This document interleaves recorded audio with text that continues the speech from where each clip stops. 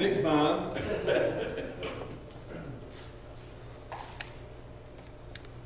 God is so good all the time. Get your Bibles out. Get your Bibles out. Turn to Matthew.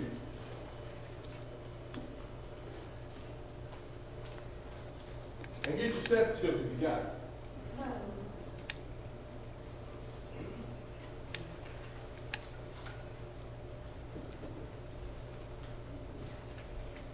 Matthew chapter 13. God is so good to us. He's better to us than we are to Him. Come on, somebody. That reckless love is a very powerful, powerful song. Because Jesus Christ, you could say if it was in worldly terms, He gambled it all for us, but it wasn't a gamble. He knew what He was doing. Left that cross up from Sunday. That's for everybody to know their sins. I'm guilty to that cross, and some of those are doubled up. So there's a lot of people who come up and lay their sins at the foot of the cross. Oh, my soul, I'm giving it to you. Amen. Y'all, that's will you get some rain seat for me? Because I've actually got it up here too. So we can actually, I'm going to help you out. I'm turned on, I'm not turned on. Praise God. I saw them look at me doing like this. I'm thinking, are they saying I ain't got any sense? Then I saw 2 or 3 doing it, and I said, I know I don't have any sense now. Amen. A pastor, y'all will stand up. A pastor had a farmer friend that looked, to see if this is you. A pastor had a farmer friend in his congregation. They were talking over the fence one day, and the pastor asked the farmer, Abe, if you had 100 horses, would you give me 50? Abe said, certainly. The pastor asked, if you had 100 cows, would you give me 50? Abe said, yes. Then the pastor asked, if you had 2 pigs, would you give me 1? Abe said, no, cut that out, Pastor. You know I've only got 2 pigs.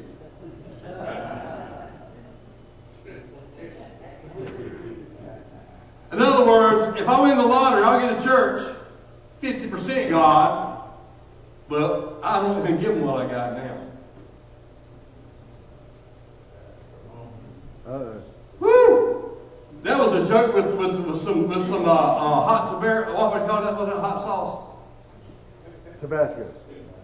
Tabasco and another habanero on it. Amen. Amen. God, you know I only got 2 pigs. You want me to give you a pig? Amen. All right. Now look at heart conditions. We're going to talk about heart conditions. I'm kind of messed up because I think this thing should be down another notch down there. So I'm looking up here, way up here, and I'm thinking something don't look right. It's because the thing is a little on the high side. But that's okay. We got this. Amen. Get your Bibles out. Matthew 13. Here we go. 13:8. I've already got it up here too, so we can look. If you don't have your Bible, you can read it here. Therefore, hear the parable of the sower. When anyone hears the word of the kingdom and does not understand it, then the wicked one comes away and snatches away that which is sown in the heart. This is just the explanation. I didn't just read the very beginning. I'm going to go ahead and just read the explanation. Then he who received the word by the wayside, but he who received the seed on stony places is he that hears the word and immediately receives it with joy. Yet he has no root in himself, but endures only for a while. But when tribulation and persecution arises because of the word, immediately he stumbles. Now he who receives seed from or sowed seeds, or receives seed among the thorn, he is also who hears the word, and the cares of this world and the deceitfulness of the riches choke the word, and he becomes unfruitful. But he who receives seed on the good ground is he who hears the word and understands it, who indeed bears fruit and produces some 100-fold, some 60, some 30, some have 2 pigs and give 1 to God. Amen? Father, I love you, Lord. I praise your name. I thank you for your grace and your mercy. I thank you, God, for all you do and all you say. I thank you, God, for the power of your word, the anointing that it possesses, Lord. I thank you, God, that we are not alone. We're never alone. You're always with us. There's things that happen in this life we do not understand. There's things that happen in this life that even crush us. But God, we know, Lord, you said that we might be crushed, but we're not going to be crushed under, but we're going to rise up. I ask you right now, Lord, to touch us, to make a difference in our life. In the name of Jesus, we pray. The church said, Amen. You be seated way down, get somebody high five, low five, no five. Telling you, God is good. Amen. Now, how many, I'm asking a question, I'm going to get some medical stuff going on here. How many knows the number one killer in America? Besides the automobile. You know, matter of fact, I'm going to start a petition because there's been in the last couple of days, people have gone and run over crowds, terrorist attacks where people run over crowds with their cars. So I want to find out what make of car it is, and then go to the car company and have it taken off the market because cars kill people. Good idea. The point of the matter is, you can take all the guns in the world away and they're still going to have guns coming at us. So number one. Number two, you take all the guns away and they'll still find a way to kill us. You can take the cars away. They'll find a way to kill us. It's time for us to wake up and realize it's not the instrument, it is the problem is in the mind. Amen? And the spirit. We need God. We don't need that. We need God. Amen? Amen.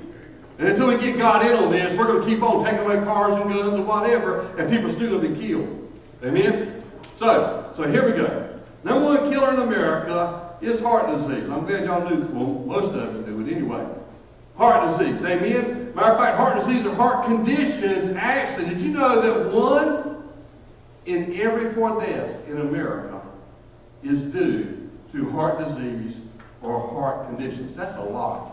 1 in every 4 deaths has got to do with hearts. Now I got one a little better than that. Listen to this.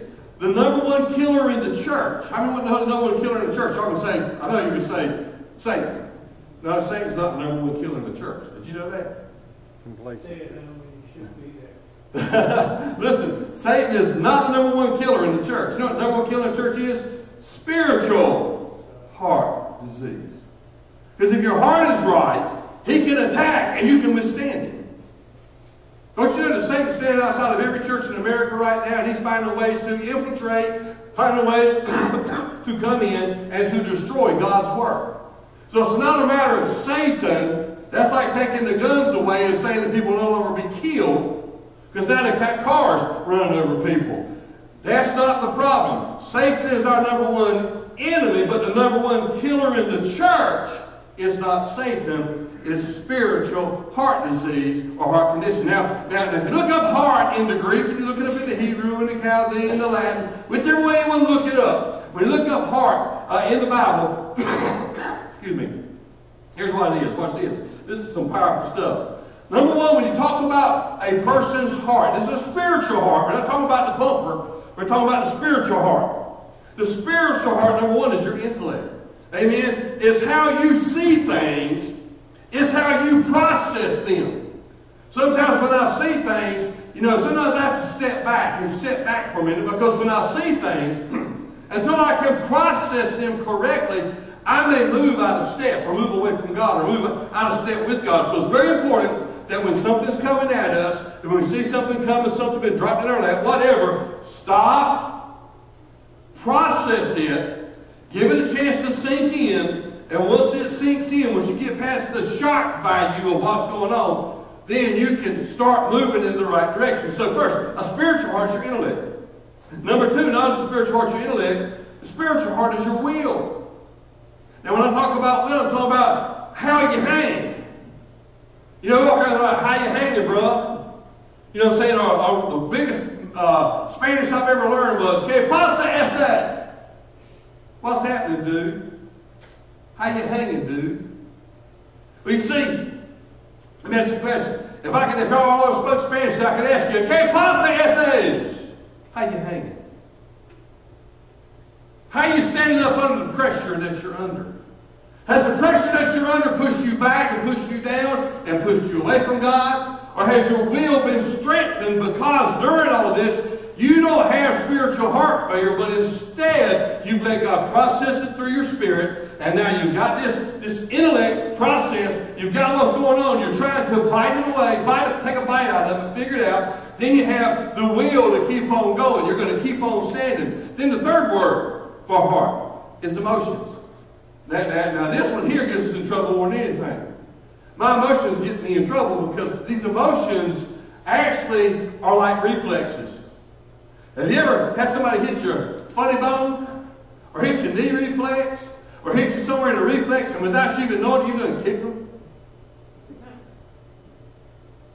Or, you know what the biggest thing is? When I hit my funny bone, everybody around me automatically laughs. It makes everybody else laugh. How about that? Have you seen that? You hit your funny bone and go, oh! And everybody starts laughing. They go, oh, did you hit your funny bone? I reckon I did, because y'all were laughing. Your emotions sometimes can get away with you.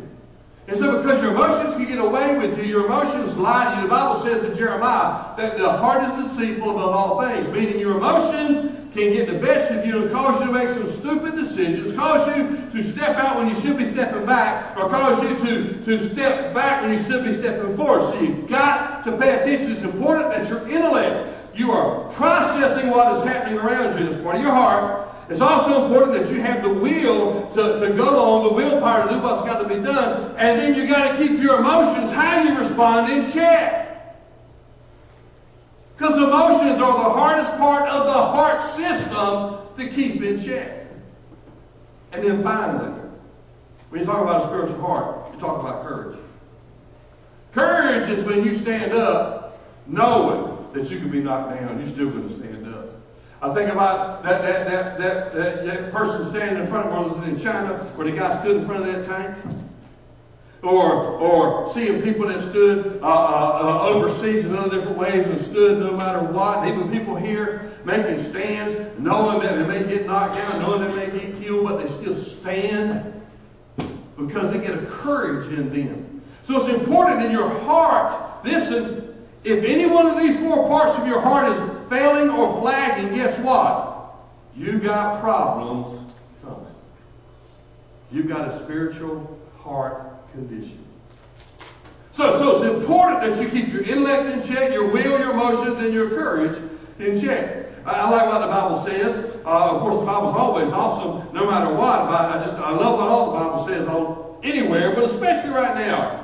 He says in John 14:27, peace I leave with you, my peace I give you. I do not give you as the world gives. Do not let your hearts be troubled or afraid. Again, heart, your intellect, your will, your emotion, your courage. Do not let those four things in your life get troubled, get stirred up, get shook up, get knocked out of balance. That's what it's talking about. When you get stirred, you get knocked out of balance. And when you get knocked out of balance, here it goes. Your intellect, you're not thinking clearly. Your will, you're not sure if you're going to keep on going or not. Your emotions, you don't even know how to respond. And then your courage, can you even keep standing up? So again, he said, let not your heart, those four things, let not your heart be troubled. And if we're troubled again, it means I just can't even think. And not let it be afraid, meaning I'm even stifled. I can't even move. I'm in such a fix here. So the cure for heart trouble, the cure for the spiritual heart condition is the Word. The Word inside out. Let me tell you something. The Bible says in the beginning was the what? The Word. In the end, what will still be here? All things that were made by what? Who? The Word. The Word is not just the one, it's a who? The Word. The Word is so powerful. Go to the Word anytime you find yourself being troubled, when you find yourself being agitated, shook up, when you see your intellect, your will, your emotions, and your courage being put on trial. I love this here. It says, I'm leaving you well and whole. This is my parting gift for you. Peace. I don't leave you the way you used to be left, feeling abandoned and bereft. So don't be upset. Don't be distraught. John 14:27. You see, God's Word is powerful. Man, is it powerful. And I was thinking, well, how can you explain how powerful God's Word is? I'm going to show you. Watch this. God's Word, let's look at it in a different way. Let's go ahead and break this really, really down. The Word of God is a seed. It must be planted. It must be cultivated. And then here's the parable. The seed is the Word of God. And that's what we're talking about here. So watch this now. Watch. God's Word is a powerful, powerful seed. Now, let's break it down even further here. It's a powerful seed in at least 3 ways. And watch this now. If you're taking notes, write this down, because this here will actually make a difference in your life today and throughout this week. As a matter of fact, if you can really get this inside of you, this will make a difference in how you see and respond to things that happen to you all the time. So get ready. Number 1. Come on here, buddy. Number 1. It has life-giving power. John 6:63 says, my words are spirit and they're life. The second part of the 3 ways, it has fruit-bearing quality. Just one seed can produce a great harvest. We did that a few weeks ago. That one seed, how much could come from that one seed? 700%. And then watch this now. Watch. And number 3, it has to be planted and it has to be nourished. So it has life-giving power. That's God's part. It has fruit-bearing quality. Again, that's God's part. But it has to be planted and nourished. Now, this is our part. We have to humbly accept the word planted in us. And when it says humbly accept it, what it means is so many times we think we know how to handle the problems.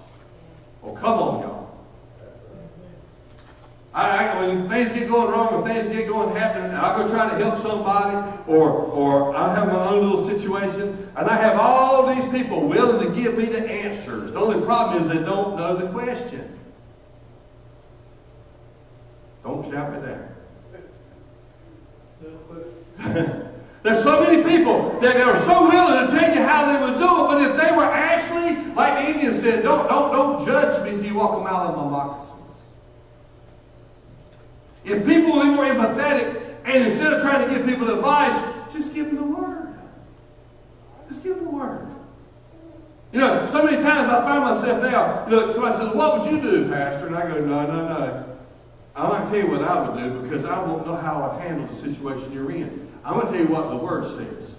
And I tell them about the Word. How many of you remember you've asked me, said, what should I do now? And how would you handle it? How many times you heard me say, no, you don't want to know how I would handle it. I want to tell you what the Word says.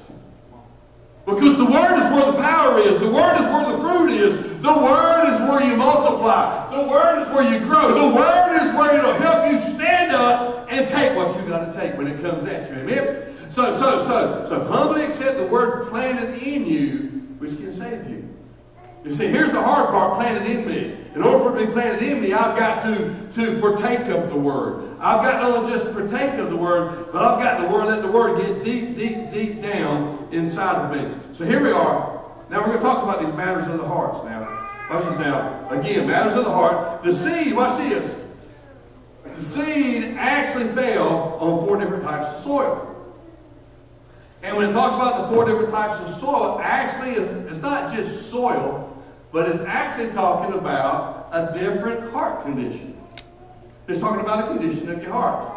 Now, I want you to think about this today. I want you to watch this. I want you to think about it. I want you to actually ask God, ask the Holy Spirit right now. We're going to stop for just a second. I want y'all to repeat after me. And mean it when you say it. Put your hands up. Ushers, get them while their hands are up. Y'all ain't even listening, are you? Get them while they're... Okay, there. Put your hands up. Ready?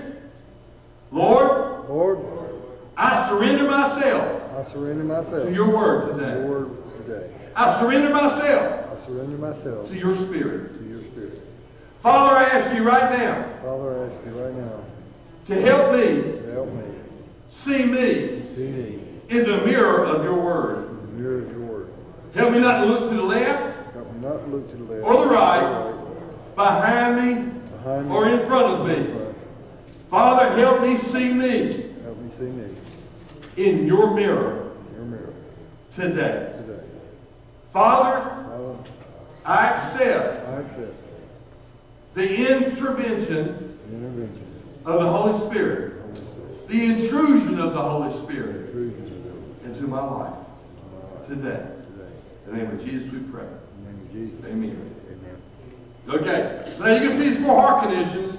And now that you've asked God to tell you and show you, He's going to show you which one of these you've got. And I'm here to tell you something. You may like it or you may not like it. Just remember, this is not me. This is God's Word.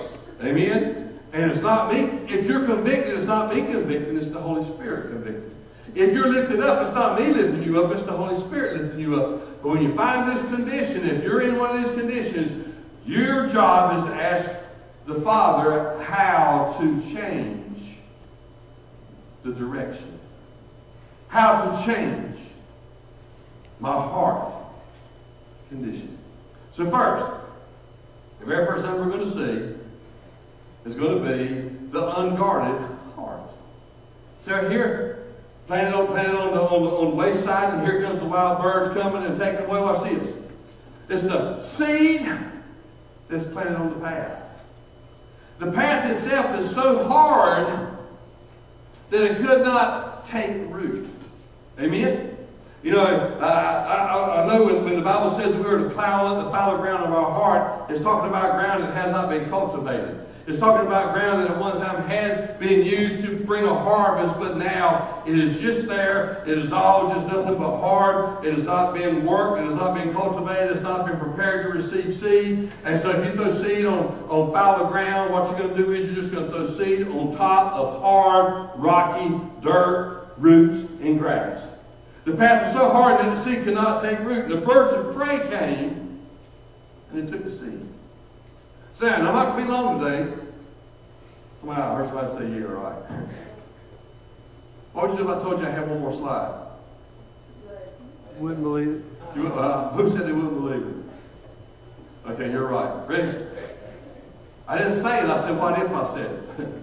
All right, ready? Here we go. Here we go. When the Word of God is not accepted, think about this now. How many times have you been studying your Word, studying your stuff? You go to college, and I'm going to college, and I'll be sitting there studying, and while I'm studying, somebody starts texting me. And while they're texting me, all of a sudden, I'm just kind of breezing over something, breezing over my notes, and while they're texting me, I'm trying to answer back to them, and I'm looking back, and I'm answering to them. Or then I get a phone call, or Bethany or Linton will start talking to me, and I just kind of breeze through, or sometimes even I miss a whole paragraph or two and not even realize it. And so then, when it's test time, I've even said this. Where'd that come from? You ever said that? Where'd that come from? That wasn't even in my book. And then I go back and look, and guess what? It was there plain as day. The problem is, listen, the problem is it fell on a hard ground. Actually, never got a chance to take root because I was so busy doing other things.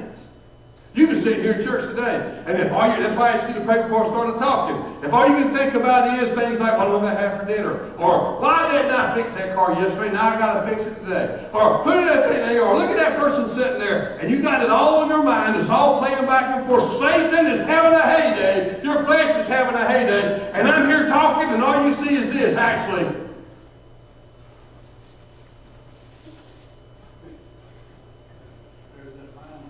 Yeah, you know what? That's the mind. But look, you know what it is? You ain't heard a word I said. Why? Because your heart is unguarded. Now, if this is happening to you at this very moment, stop right now and say, Lord, he just hit the nail on the head. Help me put the guard back up. Amen? Because it's so important. This could be your life in your hands right now. This word could be something you need today.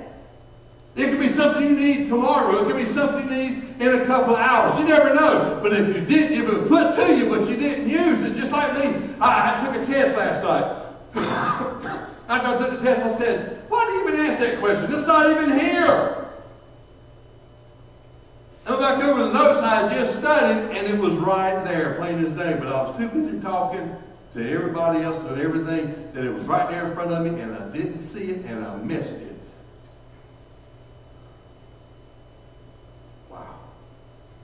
I just want that to sink in for a minute. How much do we miss because it's given to us and our heart is unguarded and we don't even realize it? And there we are with the answer, but we don't even realize it. So when the Word of God is not accepted, it can be taken away and needs to be sung again. So I come to church every Sunday. So I got to come to church every Sunday. I got this. No, you don't. I read the Word of God every day. I hope y'all do too. Guess what? Every day I realize I ain't got something else I've discovered is the more I learn, the more I realize I don't know. Matter of fact, somebody said, "You really getting smart now, aren't you?" I go, "No, I feel like I'm really getting dumb." Because the more I learn, the more I realize I don't know. So it's important. Number two, unguarded heart. Number two, so y'all can kind of gauge this. Four hearts. There was one. Here's number two. Right here. Now this one here. Yeah, I see that. That's not a pair of lips. That's actually that's a seed. Just wanted y'all to know that before we get going here. Think, why's it got a pair of set of lips on the ground? Okay. That's how somebody did after they got an airplane done. Last week they got to kiss the ground. Okay, ready? The shallow heart. See, this is the seed on rocky places. Amen? Now when you get the seed on rocky places, that's when over in Israel, they had a lot of rocky places. Oh, there was soil, but the problem was the soil was only a thin layer of soil, and it was under just a thin layer of soil over a base of limestone. So in order to be an effective farmer, you had to dig down deep enough to understand where the limestone was and not plant where the limestone was, because you would plant and it would come up quick.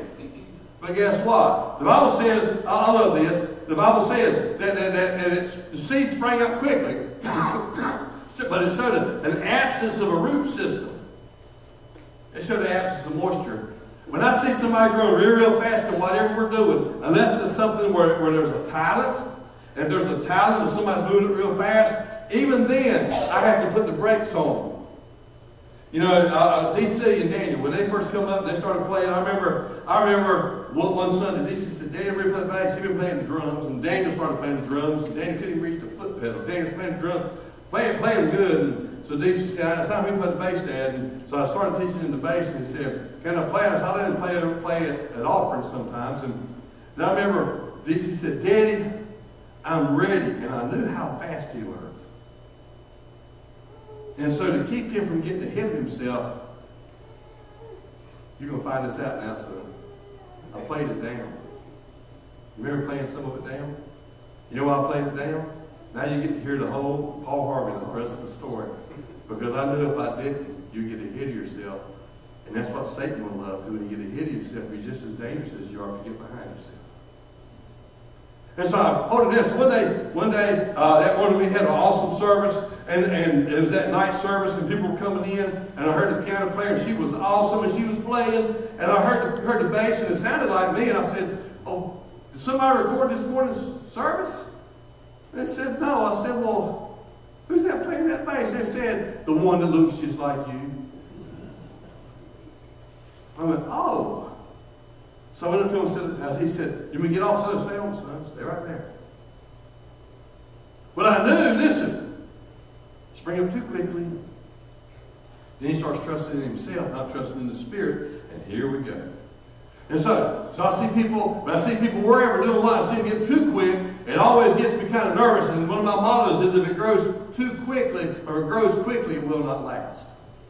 Because somehow the flesh gets in it and tears it up. But here it is, the shallow heart. You grow up quickly. Here's the lesson here. This is number 2, the lesson here. It says the shallow heart is spiritually unstable in times of testing. And here's how you know it. You've grown up so fast that you actually have not been proven and tried. And because you have not been proven and tried, when the trouble comes, when the persecution comes, when things really get rough, you don't have roots. And so you only last a short time, because when things get tough, you'll find yourself falling away. Amen? I like to think about it this way too. Superficial Christianity, come on, brother. Superficial Christianity will not stand in times of testing. You can come here and have the right suit. You can have the right hairdo. You can have the right dress. You can say the right, you can speak Christianese. You can walk and talk and look like super saint. But if you've got a shallow heart, you're going down. And you can go down hard. So, again, y'all be asking God about all these things as it comes. And here's been my hardest one. This is the one I have a problem with, but not necessarily for what it said, but I'm going to tell you watch this. Watch this. Matter of fact, probably most of you go, oh yeah, we see this one. Ready?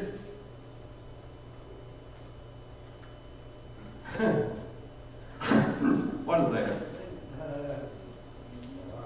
Is that the weed choking out the seed? Is that what it is? Well, I said, this is my biggest one. I'm going to go ahead and tell you, if I had to say I had a problem with any one of these, this would be the one that I had the biggest problem with. You got to forgive me, I had a sinus infection and a respiratory infection, and I thought about I'm going to get a little gross now, but if there was a need to send snot all over the world, you could bring me bottles and we'd be rich. Amen. Now, here we go. The cluttered heart. The cluttered heart. We live in an age of super duper whopper whooper people. We've all got so many things we got to get done, and we all try to take care of too many things at one time, you know, and a lot of us are wearing multiple hats. And I remember at Fountain, there was a safety engineer, there was an environmental engineer, and then there was a industrial engineering engineer. Well, one guy got quit, and one guy quit, and the other one got quitted. The safety and environmental. One got quit, one quit, and the other one got quitted. And OSHA found out, and OSHA came on site to check some things, and they wanted to talk to the safety manager. And so they didn't want to tell them that we just fired him and we haven't replaced him yet. So they called me. I go up to the front and I said, you don't need me, you need the safety manager. I said, just come over here. And I opened up the door and there's all these people from OSHA with cameras. It looked like I was coming into a presidential thing. And they said, this is David Linton. He's our safety manager.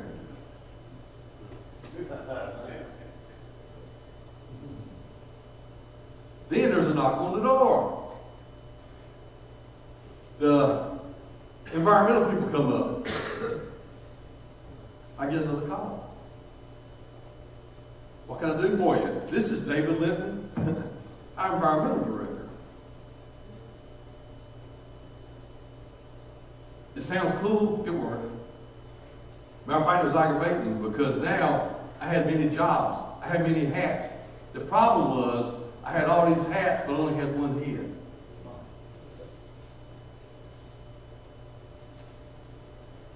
They found out recently, psychologically, listen to me carefully, how many like to multitask?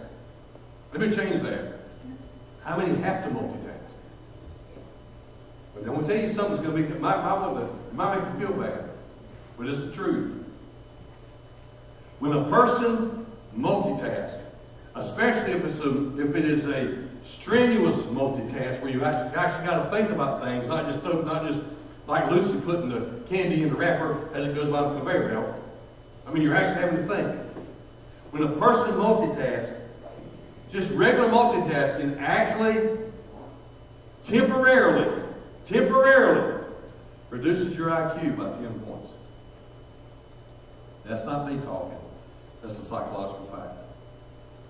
You ever think while you're multitasking, well, I forgot about that, I forgot about this, well, I should have done better than that. Why? Because actually to multitask starts at 10% or 10 points and works its way down.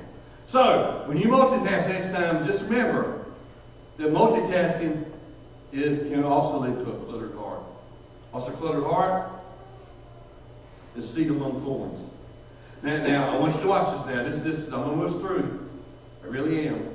Thorns first appear, let's think about something. Thorns first appear on the earth after the fall. So when I think about thorns, I always think about the curse. Amen? When I think about the thorns, I think about what? The crown of thorns. Where was those crown of thorns? On the head. Where is Satan trying to get you at? No. cluttered heart. So watch this now. Look. Now the Bible tells us also, not only just multitasking, like in this day and time, we got so much going on, just that kind of multitasking, but it also talks about another one. I want you to watch this now. This is very important. I want you to watch this. The Bible tells us in Hebrews chapter 6 and 8, there's three more kinds of multitasking, or three more kinds of thorns that come to us that can choke us. The worries of life, the deceitfulness of riches, and the desire for other things. They all kind of play together. How many's got things in your life that actually can make you worry? Amen? How many's ever thought if I could just reach this rung on the ladder, things would be all right? You know, I remember I was at Fountain, I was working hourly. And I know the times they would shut the plant down and say, now, if you got vacation, you can get paid. But if you don't have vacation, you don't get paid. And of course, God always blessed me because I worked in a place where they never gave me time off. Amen. I mean, they didn't even let me take my vacation half the time. And so I remember those days. But there was others that when they didn't have vacation, then they were just, when the plant shut down for a week, they were just out of money. And I thought about that thing, and although I was still working during all this time, it was only like the first year I was there, I said, Lord, it would sure be nice if I could be on salary. Because the salary folks get paid whether they're there or not. I was working 40 to 50 hours a week, usually around 50. I was getting paid hourly, making decent. And so I get this promotion to management. And they said, now you're going to be on salary. I said to myself, cool. Now, if I have the plant shut down, I'm going to get paid anyway. And now, if they pull somebody's stuff, I'm going to get paid, and you know it's going to be okay. I don't have to worry about notches in my money situation, but I forgot about the notches in my time situation. Because I went from 40 to 50 hours a week, and DC will testify for me, to 60 to 70 hours. If I worked 40 to 50 hours a week, I got a nice raise, a really nice raise. When you work 70 hours a week, it wasn't so cool. So you know what? It was deceitful. So I've told my boys since then, don't ever go on salary, boys. Ever. You stay as far as you can on hourly. Do not go on salary because they will work you to death.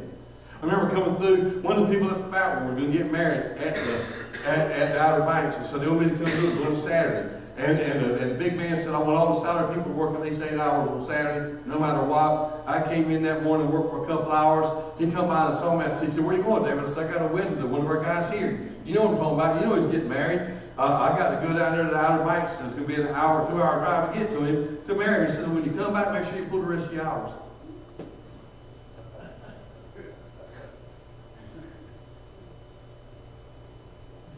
I was deceived. Yeah, it was all deceitful. You know, I no longer cared about that anymore. Matter of fact, I got to the point where I despised the way they were handling the salary and working you to death. Deceitfulness of riches. And then the desire for other things. Wow. We always think somebody's got it better than us. We always think somebody else has got it. They got it made. They've got it. Well, I can tell you, out of anybody I've ever seen, I've never seen one person yet, not one, when they were honest with me, I've never seen one person that had it made, not one. I've seen people that had more than others, but I haven't seen one person that had it made. And I also see no matter how much you think a person's got it, how much you think they got it going on, they all got problems. And they all got, listen, matter of fact, what I found out is the more you got, the more problems you have. Sometimes God blesses you by giving you a subtraction. Amen? Amen. Here's the lesson. I'm getting close to the end here. Somebody say amen. I just want to stop on clutter in the heart, okay? If you get trapped in life's windmill, it just produces an anxious, think about it, an anxious, deceived Christianity. I'm on the treadmill. I got to have it. I got to do this. I got to do that. I remember the internship program. DC and gang, little bitty things. And I remember going to Greenwood Church of God. And I remember on Sundays, I just used Sundays to catch up because we had to read so much during the week. And there might be 10 chapters in one of these books 10 chapters. We had 4 books to read a month, and plus the Bible. We're reading the Bible through, and we had so many chapters in the Bible per night, and we had all this other stuff to do. And so I was working swing shift, and it was so hard to get everything done that sometimes on Sunday I'd read all day. Sunday just try to catch up. Saturday and Sunday I'd read to catch up. And we go to Greenville Church of God. And while I was there, we'd have Sunday morning service. After Sunday morning service, and I remember I was thinking, look, I was looking, I said, you know what? And I'll go ahead and tell you. I said, well, you know what, Brother Hasten, he can give him some rest. He's not working swing shifts. He can give him a little rest there. So, Lord, maybe if I can get like that, maybe I can get a little bit of rest for working me to death. I'm being honest, candid with you. Started an internship program. We go get something to eat.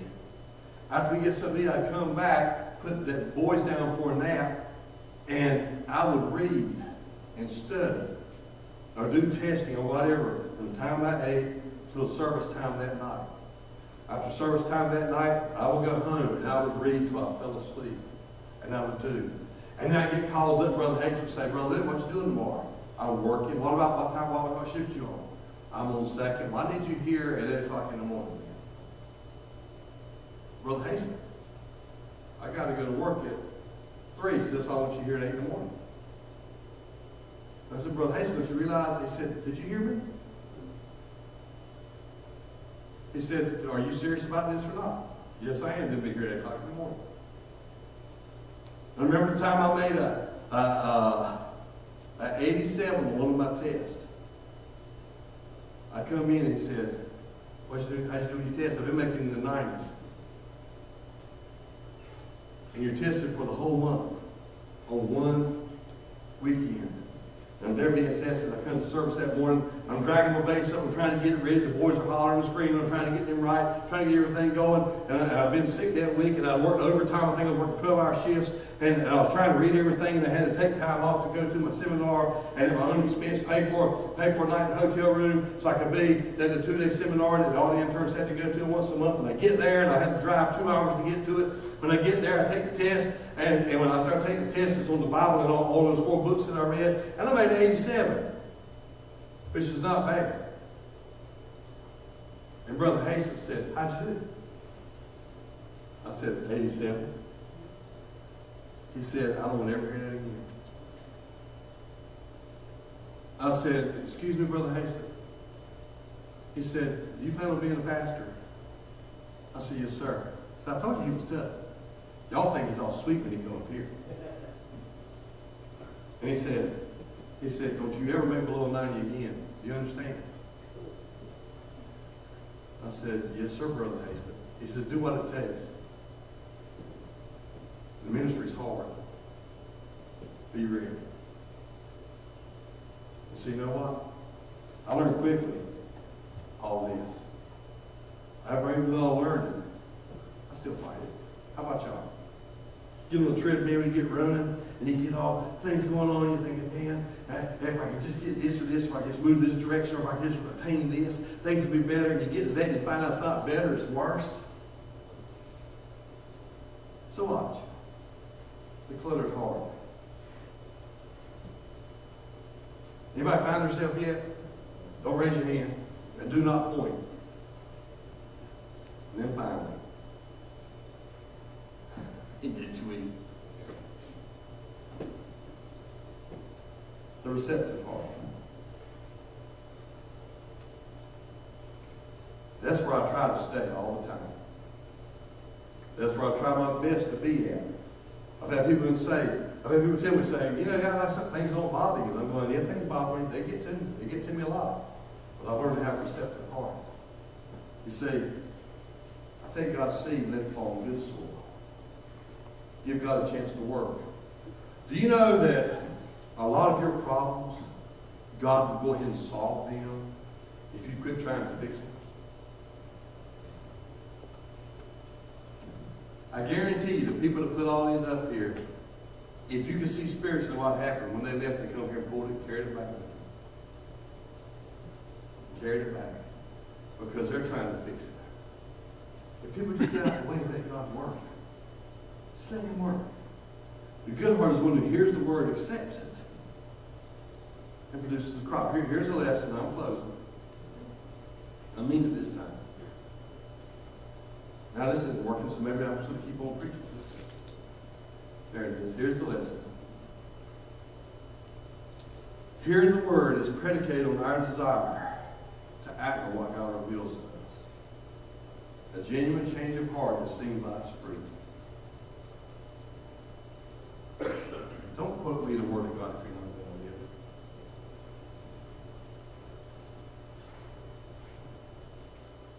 it. I can't help it. I got to use this.